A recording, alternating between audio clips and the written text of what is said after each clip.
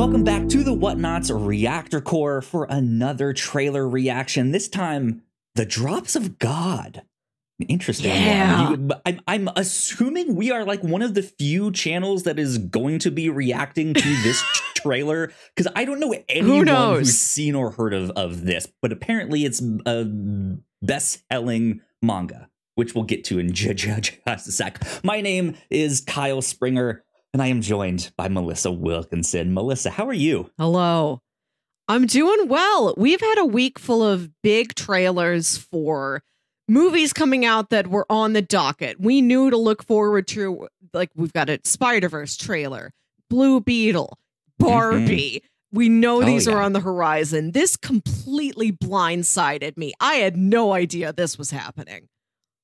I didn't either, and I'm so excited that I saw this, because it like, yes, from the moment I sent it to you, it only released like 40 minutes before that. So I was like, it just came out. Melissa, here's the trailer. We need to do a reaction on this. So we are so excited for The Drops of God because, Melissa, you and I have both read the first 4 volumes of the manga. I don't know exactly how many there are. I know it's a lot. Yes. But we've read the first 4 volumes of the manga, and we covered them on another podcast that we do called the Review Show. I'll put a little card thing up in one of the corners, as well as I'm sure I'll link it at the end.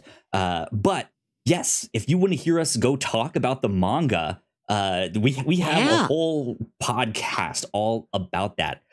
We had no idea they were making this into a live action the thing. I'm stoked. I'm so stoked. It's been one of my favorite manga we've gotten to read on the show, where it's book club style. We'll read a different manga, a different comic, watch season 1 of a show, anything we can cover in a week. I found Drops of God as a Comixology exclusive, Comixology original. At least they're the exclusive carrier of the English translation. And it is a competitive sommelier story. And I loved that concept. Imagine a sports manga, but not sports. It's about like, like drinking and tasting wine and being like, this one has like hints of oak wood and cherry. Yeah, like it's an interesting story. I think I remember us both liking the story. The manga also has its own issues and stuff like that, but let's check out the trailer. I'm excited to see what they are making of this here.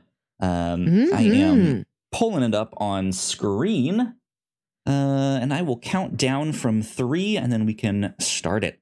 3, 2, 1, play.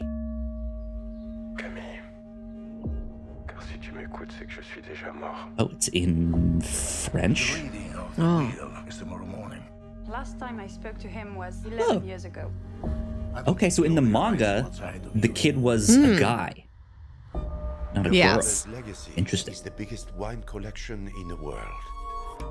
Its full value, $148 million. He set up a test to determine who would inherit this. His daughter?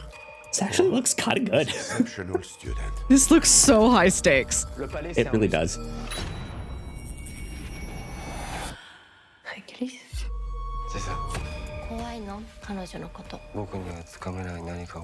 And some Japanese in there too. It's a message. Clairement quelque chose entre nous. Les héritages, c'est des tragédies. This is kind of wild. I really love everything they're doing with this.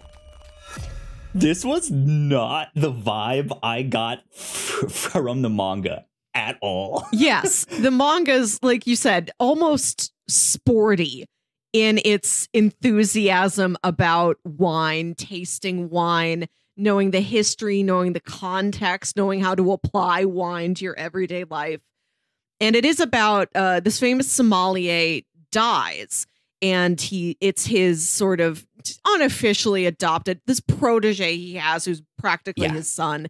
And then it is his estranged biological son who like doesn't drink at all. But as a kid, his dad trained him in like tasting things. You know, just having him smell things. I secretly trained you without telling you. I trained you in all of this. Yes. So you don't know you're like a superstar at this, but you are. Yeah, he's got this like incredible super taster palate. And so it's him competing against the protege. And then he has he befriends this girl who works for a wine distributor. Like a wine company who like buys and sells things to liquor stores, who's like brand new in the field. And she's like, I scored this job. I don't really know what I'm doing. So, no, she's training. I think she's training. Like she does know wine. Like she wants to know wine, but he's like her way into like knowing it better. And I think maybe it's been a while since we've read it, but yeah, instead of having these two guys and then this woman who's like a very close in step with them, they've changed it so that now this late sommelier has this estranged daughter he hasn't seen in years, and they've brought in a French connection to it, which I think makes sense given the supreme amount of cultural importance that wine has in France, and how much of just those 4 issues of the manga that we read that were talking so much about just the countryside, just the terroir of France and how the grapes grow there. Like making it a French co-production, I think makes a lot of sense for what the story is. For sure. Yeah, the manga was interesting because it just nonstop had a lot of information. But I think our main critique of that was, I don't think there was a single conversation in the manga that wasn't about wine. Yeah. Which was a little annoying, but that's what's so interesting, I think, about this adaptation is that there feels like it is a very serious tension between like this high stakes thing, which is not what I got from the manga at all. The manga felt more lighthearted, more not silly, but like there was a lightheartedness to it that was just like, this person like claims to not know what they're doing, but they're just kind of fumbling around and they stumble on the right thing here. And there was like that one wine store that they go to check out that was owned by the 2 brothers that had a falling out, and so their whole store is like separated. Like, I only get wines from this. Like, there's a silliness to all of that. Even the like office wine tasting party that was in one of the volumes there. Like, it's just kind of silly. This feels like, there's a very serious mystery. Like maybe my father died under mysterious circumstances and he's trying to identify the killer. Yeah, based on these wines here. Like that's what it feels like. I don't think that that's the actual plot, but it's something of that much importance, that much prestige. This feels like more of a real high class drama, whereas the Drops of God manga was so passionate about wine, but in this very sort of bright, earnest, like you said, like almost sort of silly way where it's like everything's about wine. They go on these wine mini quests to save like a liquor store or to save a restaurant that got terrible reviews and is going downhill just because they paired the wrong wine with a dish that they served to a food critic. So they have to figure out what is the right wine to pair with this dish to have the food critic come back and give you a good review and save your restaurant. Exactly.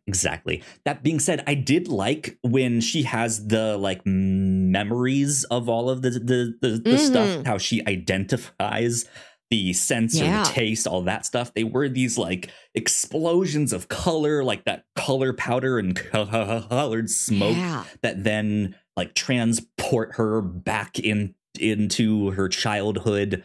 I did like that because it like the very serious high stakes drama is like filled with like golds and browns and dark reds and stuff like this, and it's these very like dark, not muted tones, but very serious tones, right? And then it's like bright blue and lime green and like red, which I think you need to balance out, like there's a limited number of colors in the palette of grapes and wines compared to all the different colors you could put on film. There you go. Exactly. Yeah. Well, that I think is all I have to say on this one here. The Drops of God, Apple TV Plus. I think it's going to be an 8-episode miniseries out later this month. So yeah, premieres go check it out. April 21st. I'm going to watch all of it. We surely will talk about this again. We should, yeah, for sure. With that being said, Melissa, where can the people find you on the internet? You can find me on Twitter and Instagram at WilkyWit. That's WilkyWit. And listen to my other podcast, Saturday Morning Obscurities. You guys can find me at Yo Kyle Springer. If you'd like to follow all of the stuff that we do here at The Whatnots, we are at The Whatnots on Twitter. Like we said, we have a bunch of other trailer reactions that we did this week that you guys can go check out. But I will also put the review show episode of us talking about the Drops of God right over there on that side. So please go check that one out too. The manga is on Comixology Unlimited. But until next time, bye. Bye.